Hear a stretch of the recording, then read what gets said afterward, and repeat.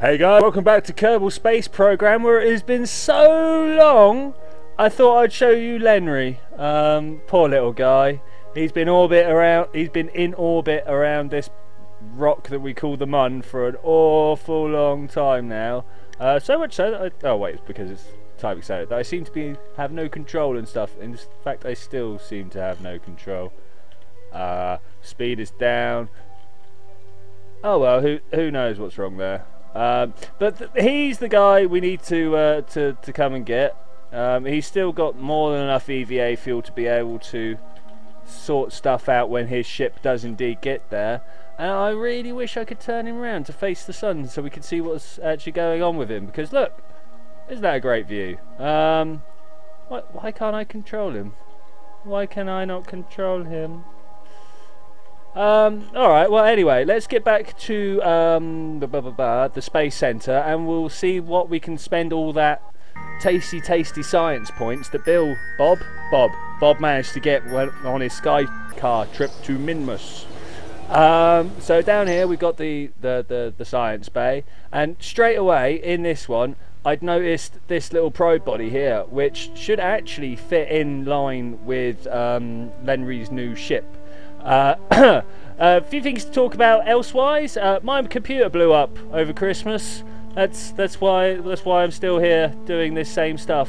I should be like so much further through this, but I'm not, because my computer blew up.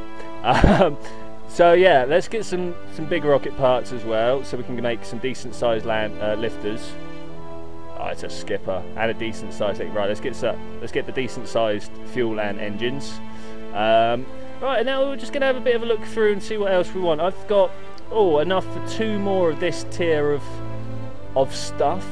I would quite like the Delta Wing. At the same time, there's a lot of other, maybe some tiny radial probes. Oh, more science. More science is a must. Okay, well let's do the more science. Also landing legs and stuff. Not landing legs. Ladders and stuff. And then, tiny stuff, more stuff for the plane. Oh, pig face pod. Should we do pig face pod? I don't know, yeah, I'm going to get pig face pod, but we're not going to use him today. 144 science. Alright, well, we're a little bit short of pig face pod, but let's go and see what we were doing in here. Now we have the loading screen of death as we watch it slowly tick round. Now in here I should, as long as nothing got corrupted. Yeah, my PSU blew up and it sent a spark out the front of my machine, and it literally tried to have me, and I was so scared that everything had been lost. As it turned out, all it done was blow up my CMOS battery, which on the grand scheme of things I'm quite happy that was it, you know, if that was the price of it. Alright, this is the bad boy that we're trying to get into space. There's been a few tweaks since the Kethane Hunter one, obviously. Main one being this fuel tank here, so that we can convert from the kethane to the fuel and then pump back, because last time we couldn't do that, and that's why we ran out of fuel on the moon, and that's why Lenry's in orbit, just to remind everyone where we're at. So we want to try and fit this bad boy in somehow. Oh, now to me it looks like it should go in here. Let's see if we can pop that in. Looks a bit wobbly, doesn't it? Looks a bit wobbly. Let's put a couple of supports in, and hopefully there won't be too many bits that, you know, we're trying to break it all. I don't think 4 is right. I think we should go with the 6, because, you know, that's the symmetry we've been rocking recently. No, it doesn't like that. Why doesn't it like that? Alright, get up under there.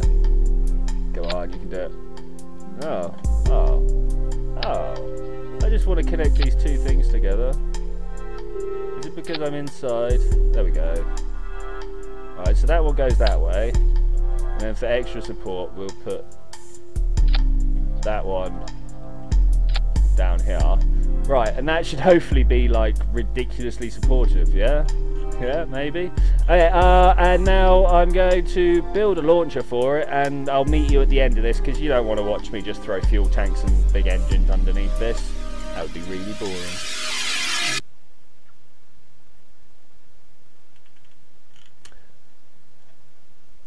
With the bounce and a bonk, we have to go. Jeb, get out of this fucking ship. No one likes you. I don't... this is why no one likes you, rather. Bam. Like, everyone's going on about how Jeb is such a great pilot and how he saved the space program and rah rah rah. That's only because he won't let anyone practice. I mean, there's other pilots in this space program, you know? Yeah, pilots. We're going to just go with pilots this time.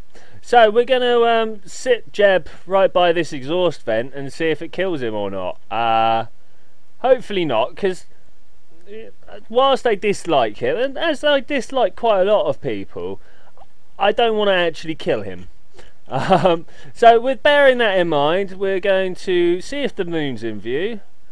No, it's not. So we're going to shoot for orbit. Alright, and in 3, 2, 1, blast off. And there we go, the Kethane Hunter 2, rising majestically like a brick through treacle. Oh, seriously, guys, this is taking... Oh, I gave it a wobble. Oh, no, guys. Oh, no. Alright, let's just go with that sort of trajectory there. That's going to work, right? That's got to work, yeah? Yeah. Well, we're up at nearly 1 kilometre and we've not blown up, so you know, here's a small bonus.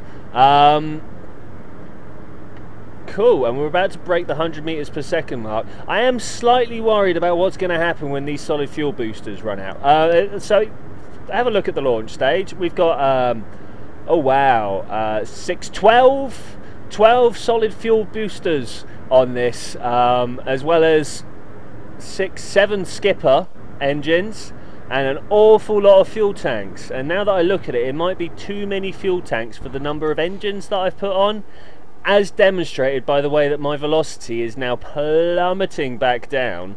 But you know, hopefully we'll start running out of fuel quick enough. I mean, this is starting to ease back down. I mean, we've got air resistance to worry about as well, so we don't want to be punching through too quick, do we? Yeah. In fact, I planned this.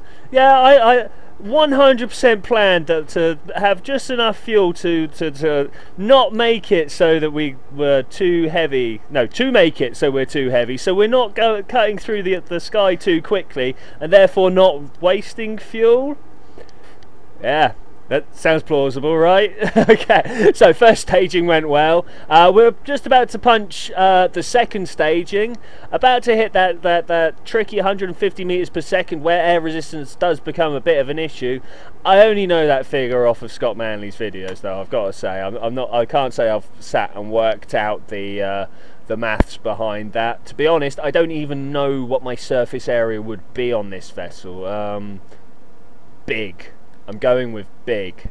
Right, so we're at 13 kilometers. Do you think we should probably start turning over a little bit? Now, this is one of my problems. Let's talk about the problems that Twitchi has with Kerbal Space Program. Like, I have a whole list of like generic procedures, if you will, things along the lines of at 10 kilometers turn over to about 45 degrees. Now, I know that roughly that works for most things, but when we're talking efficient stuff, efficient mission planning, I'd like to know a bit more than that. You know, like, even if it breaks it into two clumps of big rockets and little rockets, I mean, that'd still be more. I don't know what the word I'm looking for here is. More customized, more specific to the job in hand. And I may have turned over a little bit too much. Look at that orbital vector or whatever prograde marker. We want it above 90 degrees. So I think. Do you think? I think. Mainly so that we can look at the orbital map and know that this is going up constantly. Let's get rid of that Kethane grid. We don't need that. Our apoapse time is going up to 27 seconds. That's good. That is a surefire sign that we've got a good approach, good trajectory, good good plan. Yeah, well, I wish I knew more rocket terminology. Like, I like rockets a lot. I watch NASA TV, you know, I follow the launches of stuff. I have no idea what the correct terminology is for anything though. Right, so 33 kilometers. It's about time that we're looking at turning over. No, maybe not. I like this to get up to something along the lines of quite high before we start leaning over. That's just so we can get up through the atmosphere before we start going across the atmosphere. So like air resistance is as low as possible for as much as possible. That said, according to my aerometer at the top here, yep, that's what we've just called it. We are coming through the thinner stuff, so let's lean it over this way. Leant over. Maybe a little bit more. Turn SAS off.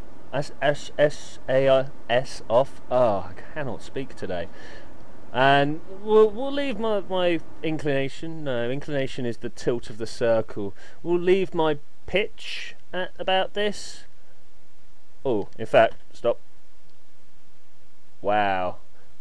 I don't really like going above 100 meters, 100 kilometers on this particular move. So I'm gonna throw this over this way, thrust up a little bit more so we have the gimbaling to point us in a direction, and then point at the horizon, because the horizon is always the point where you can get most speed, most horizontal speed. At least this is what I have discovered whilst playing around. But you know, I'm not exactly a rocket scientist, though I do a lot of rocket science, even though the police told me I'm not allowed to do that anymore. Anyway, so we're halfway up to orbital velocity now, and we've got an awful lot of fuel on board. This entire 4 fuel tank and a skipper segment is coming to the moon with us, it seems, which would be nice. 96. Oh wait, we should stop. Wait until we get up to the apoapse, and then try and circularize the burn. Awesome. Not circularize the orbit with a circularizing burn. Point towards the blue twiddlies. I like my twiddlies. Of course, we're only dealing with inertia at the moment, so let's use some RCS. It's what I put it on the ship for, after all. Turn that off, turn that on. We need a 2-minute burn and we're 30 seconds away from the node, so let's just slam that into full drive there. And wait. And wait. And wait some more. Alright, that's looking pretty good. Nice and circular. Ish. Oh no, that's not. Let's put that back up. 60, 70. We need to get this above. Oh, I believe 80 odd was the top of the atmosphere. Right, so there we go. Now that we're safe enough not to go crashing back, I feel like I could just like carry on boosting through, but that's not overly efficient. What we want is to start burning somewhere about here. No, not at Jeb. Jeb, you're always in the way. Go away, Jeb. Right. Hopefully. Oh, look, perfect transfer orbit right there. We come down to about that. That gives us a good cushion of either not accelerating enough or over accelerating, and that will put us in a good orbit, whichever way we do for that, because you know I'm not going to get it bang on. Of course I'm not going to get it bang on it. Never make it bang on. Right, so let's try and point towards the node, and then we can, oh excuse me, then we can accelerate time to the right point. 31 minutes from now. Oh, the problem with these long ships is they don't half wobble a lot when you only power them from one side with RCS, because you forgot to put thrusters down the bottom of the big rocket. Which is something I do quite a lot, and you'd have thought that would have been something that I would have learned to deal with, but as it turns out, I don't learn from my mistakes. Which, yeah, I should imagine makes quite funny videos. It's a little bit annoying when you're the person making the mistakes, though. Right, so ripping round at the maximum time warp we are allowed. It's not much. And hopefully we won't be on the night side this time. This is one mistake that I am trying to rectify. I wouldn't hold out too much hope. Oh wow, we've got our lights on and the probe bodies on, but we have an awful lot of battery power, so it should be alright. So we're going for a minute burn, so if we could look at about 30 seconds before the node, so let's start slowing down. There we go. We're on ×5 at the moment. Let's remember to turn that off when we get even closer. It's a beautiful view of the desert there. And about 38 seconds. Sounds like a good time to start boosting. Sounds like the best time to start boosting. Alright, awesome. 600 meters per second delta V to be expended. Thankfully, as I said, this is an awfully big fuel tank with a rocket. I'm starting to grow to like the skippers. I mean, they're not mainsails, let's be honest. They're not, but they definitely do the job. Alright, so we're halfway through the burn. I'm looking at all the different things that I can do with the skipper. It's quite good. What unit is this fuel flow in? I have no idea what that is. I'm gonna have to check up on the wiki and have a read. I do like to know these things. At least I can sound like I know what I'm going on about when I'm like, these numbers here. But okay, and that's almost a perfect 50-50 on either side burn. I'm impressed with myself. Finished at 30 seconds, started at 38 seconds. So yeah.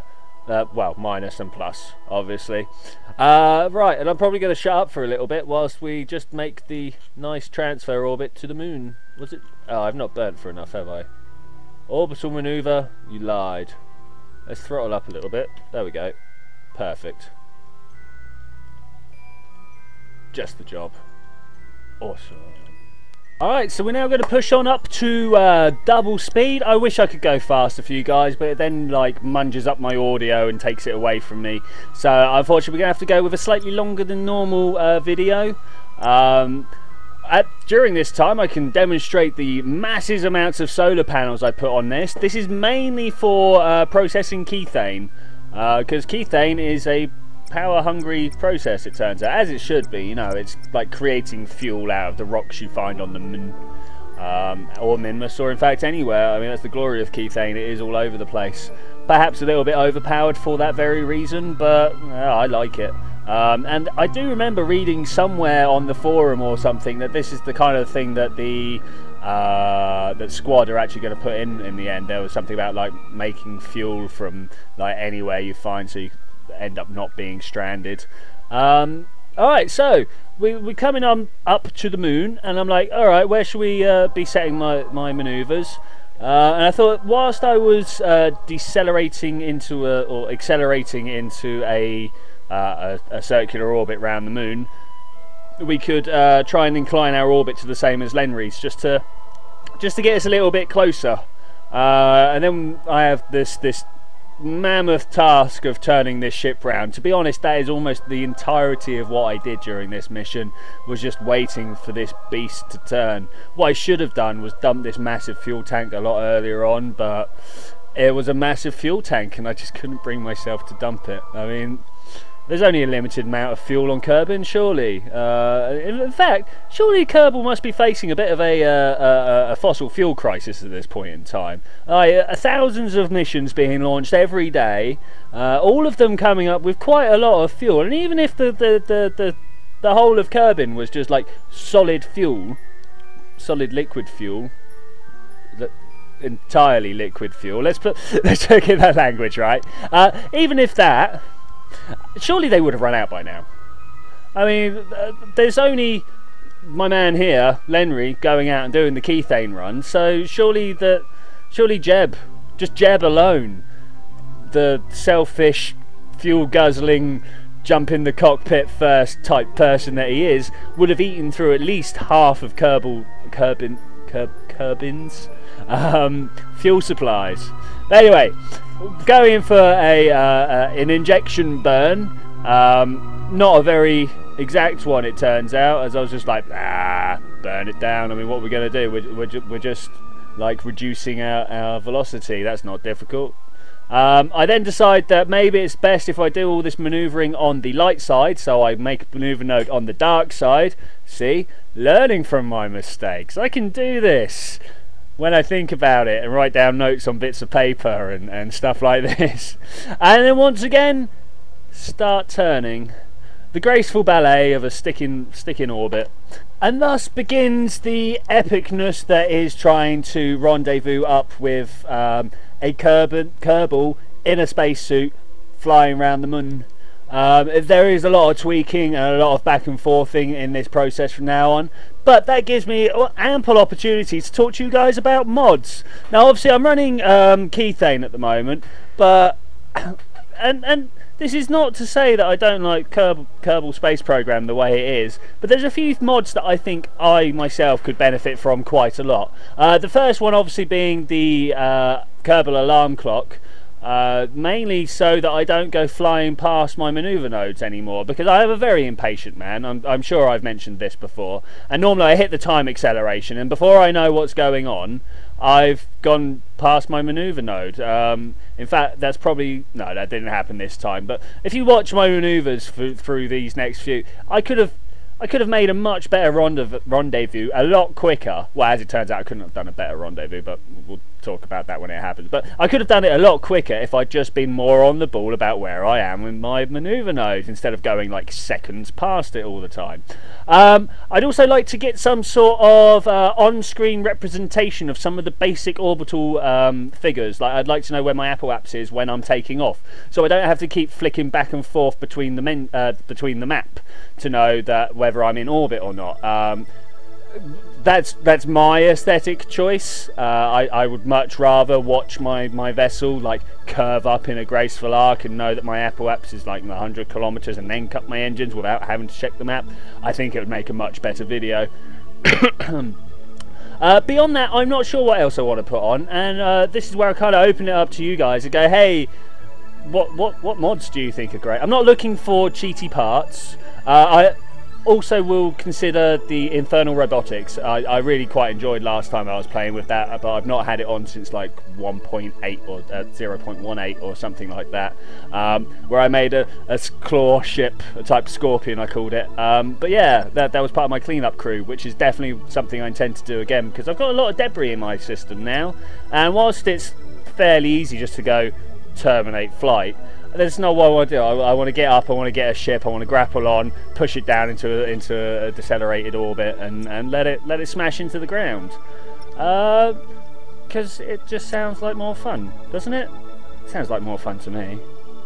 Alright, so as you can see here, my manoeuvre nodes, not my manoeuvre nodes, my encounter nodes are pretty close. And I'm like, okay, let's just kind of, oh, I can't remember. Am I inclining my orbit here, or am I? But yeah, no. This is my inclination orbit burn. Try and get me into the correct coplanar orbit with Lenry, so that we can start like finessing. And glory of glories, I didn't go ripping past my manoeuvre node, so I actually managed to get down quite well. I think I managed to. I didn't end up with a completely coplanar orbit. That's because this ship is just so bulky. But yeah, I'll let me in a second explain all that. Right, well, I think the time has come with how hideously inaccurate or unfinessy this ship is to say goodbye to that particular section. We will send a clean-up crew out to come and grab this at some point, but now we're in a much more manoeuvrable pod.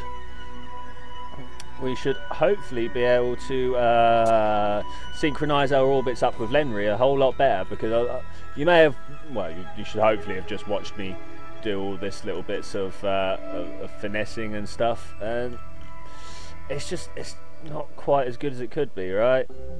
I mean, we're down at 0.01 degrees inclination, and that's pretty good.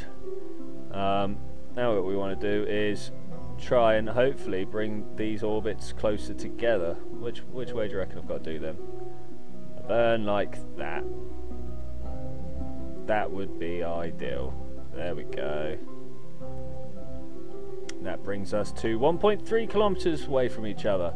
Right, so now we've got a couple of seconds to turn this ship round.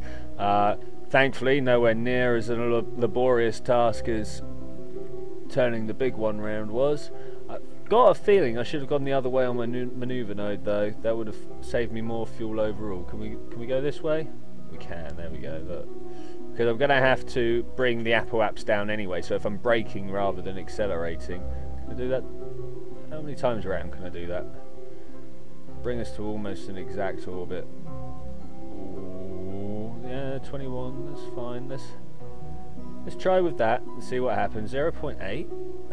That's pretty close. Let's just a little push more. 7.4. I'm going to be knocking it back and forth now, trying to find the right one. 5.8 is pretty good, though I'd much rather bring it down lower. But with our periaps that low down, we're not going to really be able to do that. So let's just bring it to a very close. Can I click that and make it stay? No, 0.6. Oh, sugar. I've already gone past the manoeuvre node. So if we just find out where it is, and hopefully break our way down to a close encounter of the Kerbal kind. Right, so accelerating. Well beyond the point I wanted to be doing this, but as long as I just keep pointed at this node, it should be alright, right? That's how it works, yeah? Something like that. That was far beyond where I wanted to go, but that's pretty close. I think at the other side here, I'm going to have to... How can I get rid of this for a second? There we go. Let's pop that up there. I think we're going to have to just slightly push this back up so we're not crashing into the moon. And then we'll finesse the orbit a little bit more on the other side. And hopefully get really close to Lenry.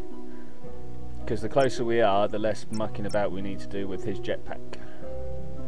And whilst, you know, mucking about with the jetpack is fun, it's possibly not the best. But look at that! I just completely boosted all the way past it.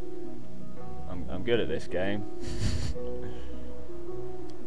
Plus, I think I may have turned down my ship's engines a little bit too much. I can't hear them, and you know, a little bit of engine noise adds a certain ambience. Oh wow, that 24 meters is quite close. I wonder if I can get any closer. If I boost, does it get further away? Okay. So let's try. As we're here and we're drifting in space, it's worth just seeing if we can bring this a little closer, just from, because like this is the point where it's most efficient, right? If the furthest, as far away, the furthest point you are from the orbit, the better it can be affected. Yeah. 6, 5, 4, 3. That. Oh, I went a little bit too far, but they're pretty close. Pretty close indeed. Got a 9 and a 2. Oh, a 2's good. That's getting worse though. Right. Okay. All right. Perhaps when we're here, we should bring the orbits down. Add maneuver. Add maneuver. We should bring them down to meet each other. And hopefully somewhere there we can get a really close 15 and 2, 13. Am I crashing into the floor yet? Alright, let's do that. That's pretty close. Spin round to find the manoeuvre node. So 2 kilometers and 15 kilometers. That should be enough that I can putt around on my jetpack. Yeah, putt, like. And hopefully get a nice close approach. Oh, it's nice that I've been able to do most of this in the light. It's very rare. Ooh. It's a nice shot, isn't it? Let's get a screenshot of that. Ding. Awesome. Maybe turn the ship round so we can see what's going on. I should probably point out that this little unit at the back here is the one doing all the work. I like these fuel tanks to be full for my next approach on a landing, so yeah, I stuck this little thing on the end of the launch stage. And already this manoeuvring lark around the moon is taking a lot longer than I expected it to. I was kind of expected to turn up, be like bash, because I'm quite practiced at this now. I just seem to be doing things like that all the time. Which brings me to the point of Kerbal alarm clock. I think I might install that on this, so that I don't miss my manoeuvres, so that it stops me going, stop it, you pressed that button too many times and now you've warped well past it. It might help, might not, who knows. Let's check my orbital map, see what's going on. Why do I not have Lenry as a target? What's going on? Look, there he is. He's like so close. He's like hundreds of meters close. We should get the target up and bring our... Look at that, he's right there. He's literally right there.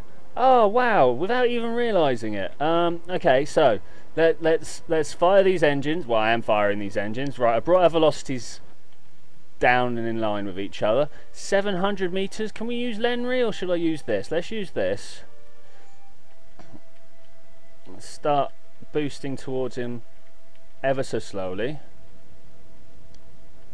and that should bring us towards him about a meter per second according to this. I don't know, it seems a bit sus. Let's pop over to him. Hello Lenry. Brave Kerbal. That's where we're headed. Oh, that's another screenshot opportunity. Bam, done. Right, let's turn him around. And 700 meters. It's a long way to go. Hopefully we get. Oh, I don't have a nav ball. Well, obviously I don't have a nav ball. It's a little bit annoying. See, I don't know where the center note point is. Like, if I'm doing this, am I going over the top? Am I going underneath? I have pushed it a couple of times now. It might be too much. Let's switch back over here and be like, hey, Lenry's my target. We're coming in at 11. Let's put my RCS on. If all else fails, I use the RCS to break my target speed. Though 11 meters per second, that's a pretty good speed to be coming in at. Oh, I feel all flustered. I wasn't ready for this maneuver yet. I was still just aligning my orbits. Oh, right, okay. So at 200 meters, 100 meters, maybe it's time to start backing off on the RCS. Oh, it doesn't look like I can. Alright, we're going to have to use Lenry then. Slow down, and go down. Right, okay. I think I may have it, mate, guys. I think I might actually be just drifting towards my new ship. Yay, Lenry. Best space astronaut in the academy. Stuff Jeb. Jeb's just a glory hogging bad man. Bad man. Oh. And then with all the grace of a ballet dancer on ice skates, I think we're in. I see the shadow on the cockpit. Cockpit. Nope. Oh, I grabbed it and let go. Lenry, you fool. Can we board? Can we board? Just give me a board. There we go. Ta-da! Oh, wow. Oh, right. Well, I'm sure I've been recording for a very long time now, guys. So I would like to say thank you very much for joining me for this adventure. It has been bit more awkward than I thought it was going to be, and it ended up with some very nice scenic shots like this. This is nice. Let's do that and do that. Be like F10. Yeah, screenshots. Alright, yeah. Well, thank you very much for joining me for this adventure, guys. I will see you next time, and bye bye.